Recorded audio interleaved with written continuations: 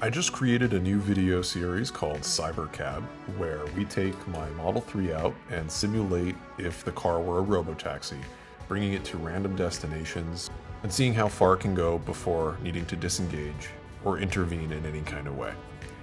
In this last video, we went 50 miles, it completed 11 hypothetical robotaxi rides, and I uploaded the video, and immediately I got a comment that stopped me dead in my tracks.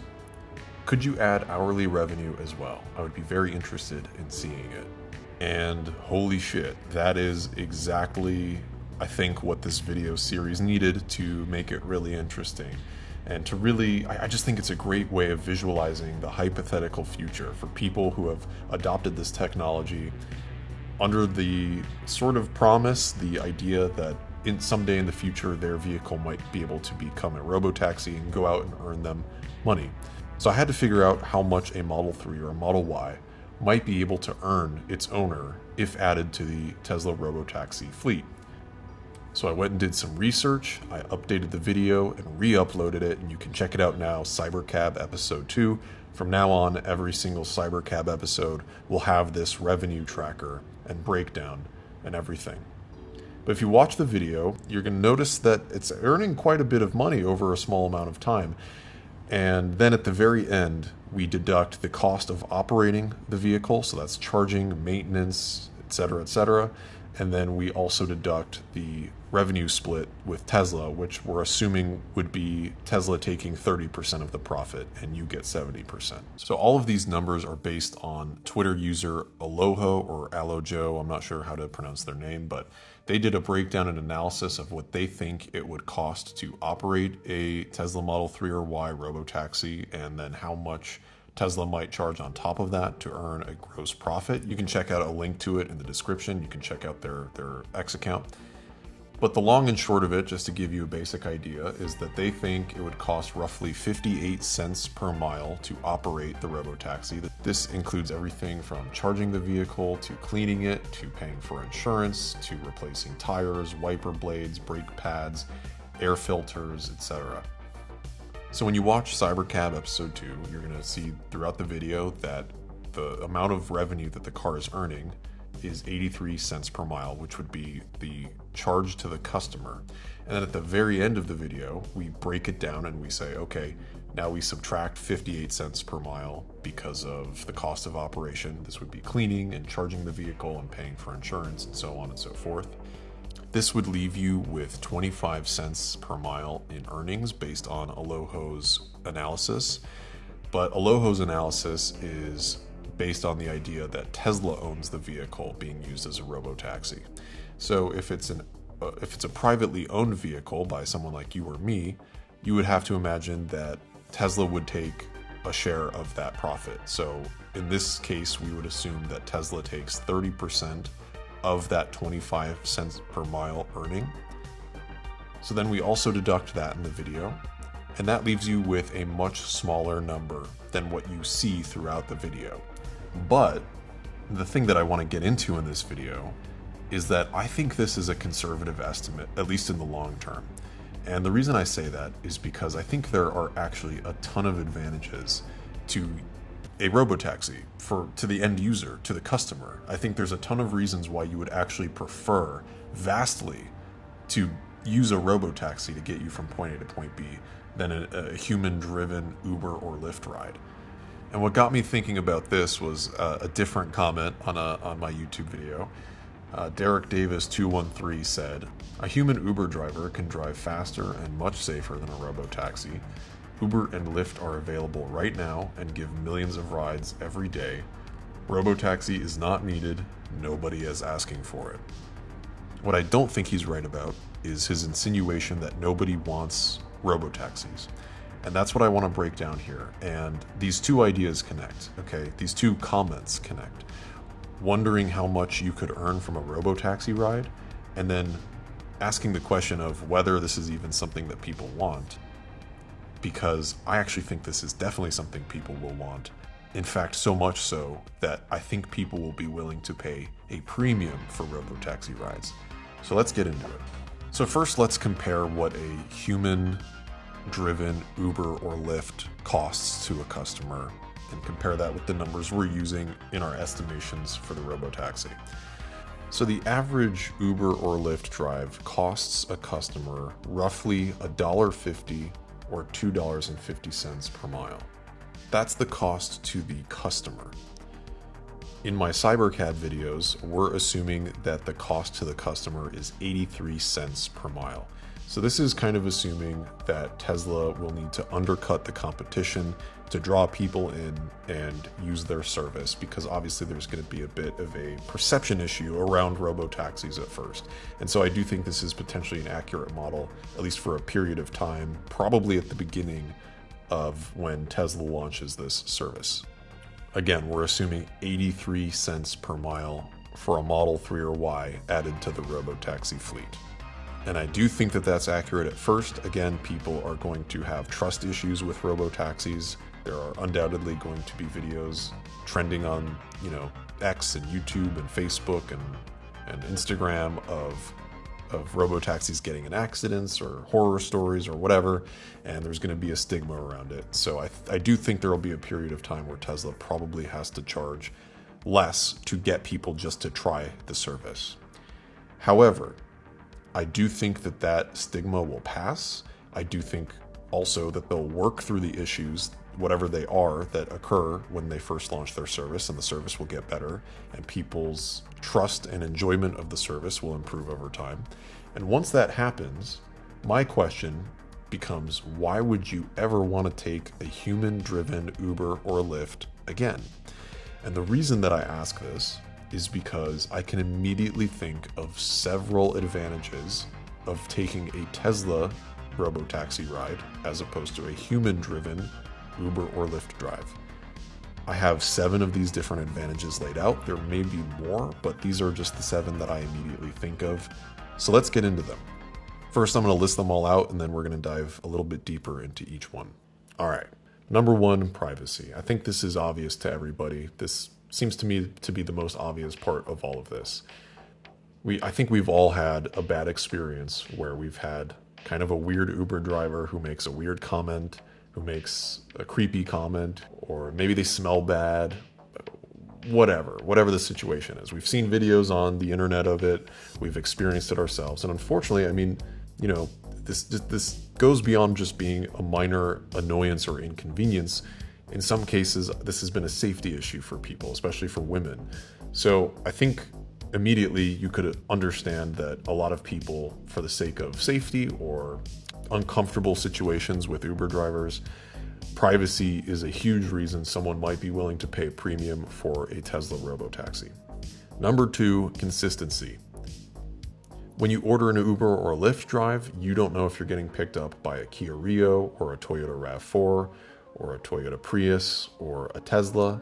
There's a huge range of things. And in fact, it's already built into the app that, with Uber X and Uber Black, there's literally a feature that you can pay a premium for a more consistent riding experience. You can literally, people will pay extra for consistency.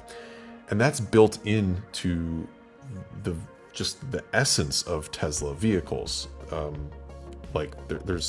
Most of these robotaxis are going to be, at least at first, hypothetically, Tesla Model 3s or Tesla Model Ys, and some S's and X's probably.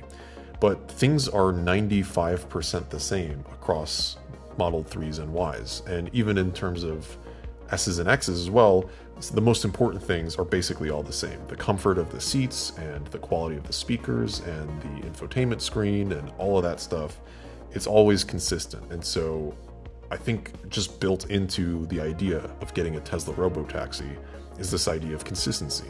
I know I'm going to get a comfortable Tesla with comfortable leather seats that don't make my butt numb when I'm sitting in them for more than 30 minutes, and so on and so forth.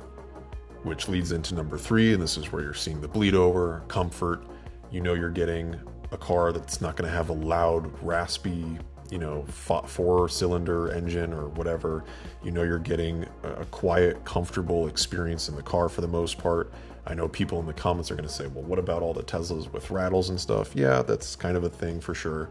But I think overall, the comfort and the quietness of it being an electric vehicle is just going to again, be something that people would be willing to pay a premium for. Again, this is something already on Uber that you can pay a premium for. You can guarantee getting picked up in an electric car. And, I've done this in California, and specifically, most of the time you're getting a Tesla that's coming to pick you up. There's hardly any other car. So it's already built into Uber's app that you can pay a premium to be picked up in a Tesla. So again, I think this is something people would be willing to pay a premium for. Number 4, music.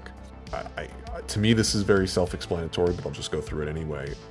If someone else is in the car with you, I think even though you could, of course, ask them to play the music that you want them to play, there's just sort of a social awkwardness to that. I think I've certainly never really done that. I think a lot of people would feel uncomfortable asking their Uber driver to play a certain type of music or a certain song or whatever, and there's sort of an inconvenience with it. If you have a certain playlist that you want to play, how are you going to do that? Like, are you going to tell them to look up your playlist on Spotify and play? Like, there's just a lot of logistics to go through. And then on top of that, there's the fear of judgment from the Uber driver, of like them hearing the music that you listen to. If you can just get into a Robotaxi and your phone is connected through the app and you can control the infotainment to play whatever music you want, and it's connected to Spotify because already the Spotify app is in the car, or Apple Music or whatever, and you can just access all your favorite playlists, again, I think this is something people would be willing to pay a premium for. Number 5, safety. Now, I know this is going to be a controversial one because I always get the comments of people saying Robotaxis are so dangerous, they're not a thing yet, yada yada. Again, this is a thought experiment. I'm assuming that this is at the point where Robotaxis are comparably safe to a human, if not safer. And let's just assume it's comparable. Okay, let's say they get in roughly the same number of accidents as a human. You're still at an advantage being in a Tesla compared to another car, because Teslas are the safest cars tested in basically every safety test ever. Lowest risk of injury for Tesla Model 3 and Model Y by far out of any car ever made. So if you can guarantee that the taxi ride you're taking, you're going to be in the safest cars ever tested versus like an old Kia Forte that's like 2,500 pounds that could get absolutely obliterated by a truck or an SUV, I think you'd rather be in a Tesla probably. I think people would be willing to pay a premium for that. Number 6, infotainment. I think streaming movies and YouTube and stuff like that definitely has way more potential than the game side of things or the app side of things. But I think the infotainment screen is worth considering too, as a bonus of why someone would pay a premium for a Tesla Robotaxi. And the last thing, and this is purely speculation on my part, I have no idea if this is remotely part of their plans, but it wouldn't surprise me if it ended up being something in the future. With that infotainment screen is the potential to play advertisements. Now, I know this maybe sounds a bit like a dystopian future to some people, like, oh, I'm going to get in a Robotaxi and there's going to be advertisements playing at me and I have to sit through them while I'm on, in the car waiting to be dropped off. Well, I think here's how they would probably do it. When you get picked up by the Robotaxi, or when you're ordering it, I could imagine that you could select one of two options. You could select an ad-free ride that you have to pay a little bit extra for, or you could pay for a ride that does have ads and you get a discount. Or maybe it's part of a subscription service. If you're subscribed to the Tesla ride-hailing service, then you never get the ads by default. But if you have the free version of the app, then you have to listen to ads or whatever. So the whole point of listing all these things, the whole thing that I'm coming to here, is in my Cybercab videos when I'm estimating that you could charge the customer 83 cents per mile. The reality is Uber and Lyft are actually charging closer to $2 per mile, $2.50 per mile, depending on the circumstances, sometimes maybe even more. So the fact that I'm assuming 83 cents per mile for a Robotaxi, this might be the case at first, because I do think that at first there will be a stigma or just issues with perception around Robotaxi. So at first you may have to undercut your competition and charge less for a Robotaxi just to get people to try the service and use it, and see that it's actually safe and see that it's actually cool and usable and convenient and whatever. But I think once that passes, I think people would be crazy to not want to take a Robotaxi when you have all of these advantages. I just don't see it being 83 cents per mile once people get used to the idea of using it.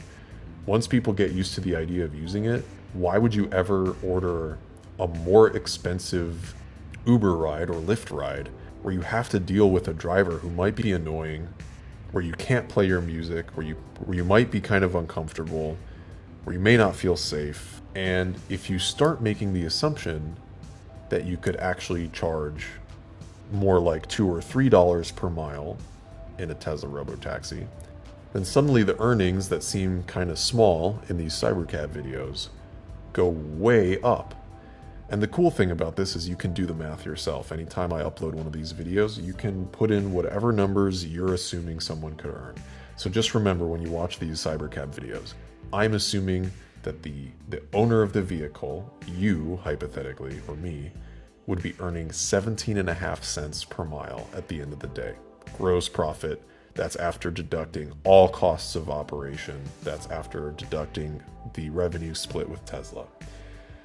But you could make that number whatever you think makes sense. So if you think, like I'm saying, you could charge a premium for a Robotaxi, well, add 50 cents onto that, add $1 onto that, whatever you think makes sense, and rerun the numbers. You just multiply the number of miles that the car goes in the video by whatever number you think they would earn per mile, and then you have your revenue. And quickly, you could imagine that that number that I'm ending up with doubles, triples, quadruples, quintuples even, potentially, depending on how things go. So I think I got that all off my chest. I appreciate you all watching. I'd love to hear what you think in the comments about all these thoughts. Are there things that I'm not thinking about? Do you think these estimations are way off? I'd love to hear. I'm willing to update the financials of these Cybercab videos in the future. But yeah, let me know what you guys think, and I appreciate you watching.